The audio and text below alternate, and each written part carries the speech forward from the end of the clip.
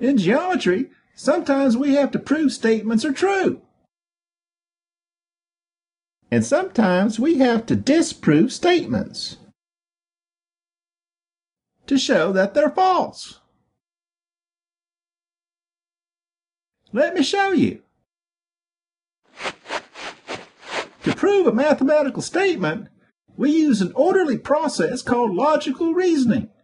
And this orderly process is often a series of connected statements, where one statement leads to the next, which leads to the next, and so on, until we arrive at the statement we're trying to prove.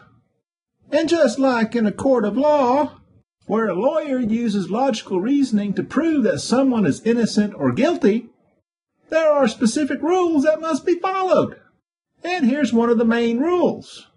Each statement you make in your proof must be able to be justified. That means you have to be able to state a reason for why it's true.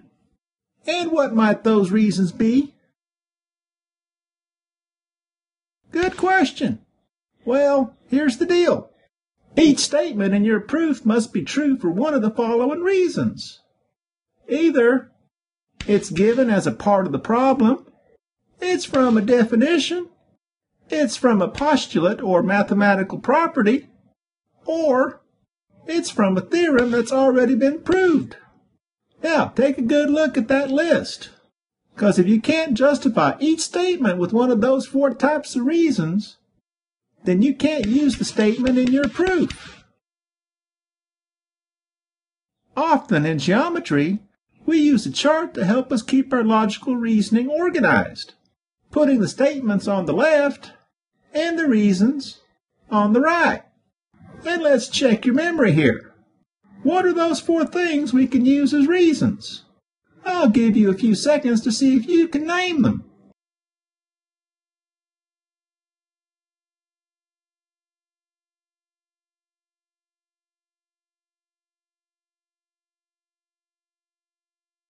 All right. So that's how you prove a mathematical statement is true. Logical reasoning with a series of connected statements. So now let's look at how to disprove a mathematical statement. That just means showing that it's false. Well, the good news is that to disprove a statement, all we need to do is show one example where it's false. That's it, just one, and that's called a counterexample. So let's try one here. Suppose we were given this statement, and we want to disprove it. Well, let's come up with one counterexample. If we draw this and label it like this, we can now legitimately say, here's one rectangle which is not a square. And because we showed one counterexample, we are finished.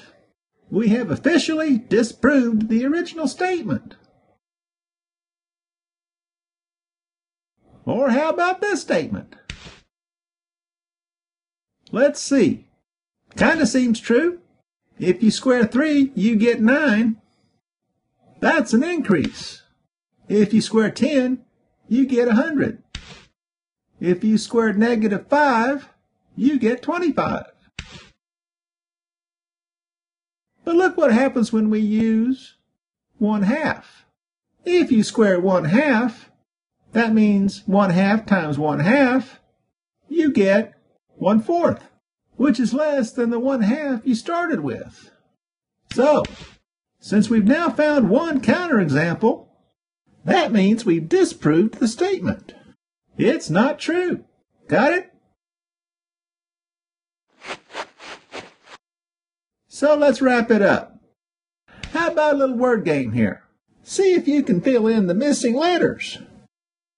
Ready? Mathematical proof uses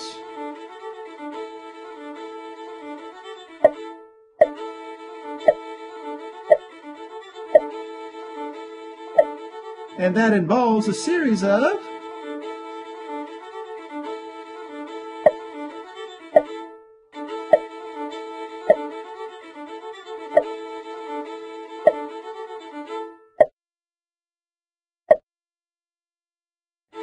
statement needs a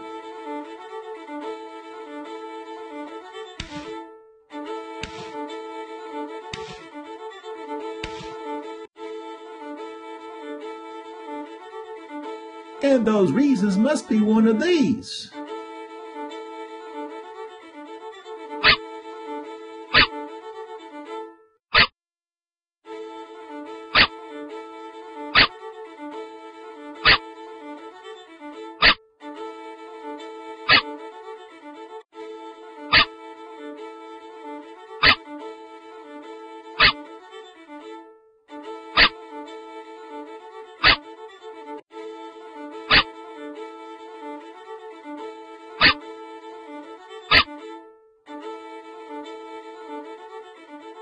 You're doing fine.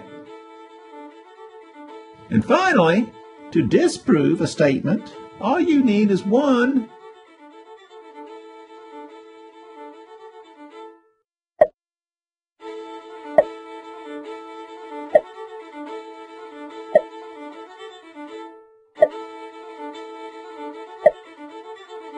good. One counterexample. Well, that's it for today. Proving with logical reasoning and disproving by using a counterexample. There you go. See you later.